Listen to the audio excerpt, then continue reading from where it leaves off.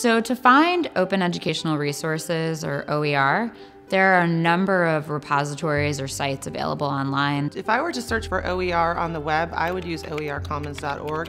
There's a search bar right there on the home screen so that you can enter a keyword and filter by subject or by Common Core standard. The resource that I recommend first for any faculty member in higher education to look at is the Open Textbook Library. And you can actually search the catalog by subject, and you can also read reviews by faculty members. So if I was going to search for OER on YouTube, I would use their filter for Creative Commons licensing.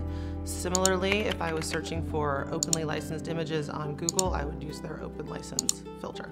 Librarians actually play a really important role in helping to find educational resources, and many academic librarians have actually created guides for their campuses listing many of the places that you can find OER. So to tell if something is an OER resource or not, you should look at the bottom of the website or a page of the resource itself.